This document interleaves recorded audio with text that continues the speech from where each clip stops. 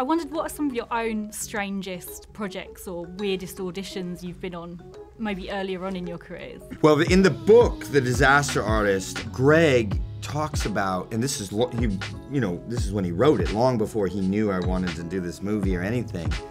He mentions me.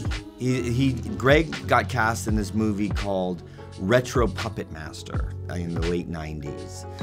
Which ironically is maybe even worse than The Room.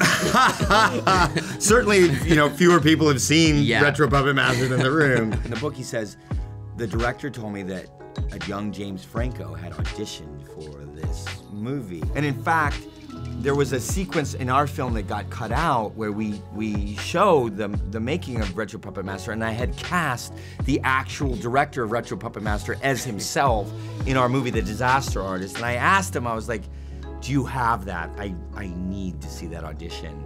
Your audition for him. Yes, Yeah. He didn't have it. I guess he didn't know at the time to save that.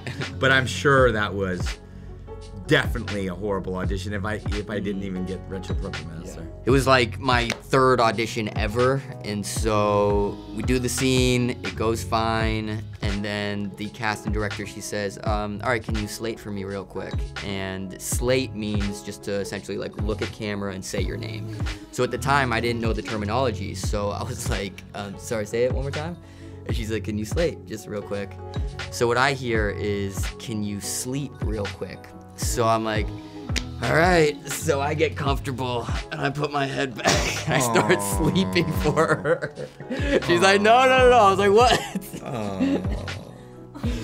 So that was Allison Jones, who has since cast me in a couple of roles. She cast Freaks and Geeks as well. Yeah. She gave me my start.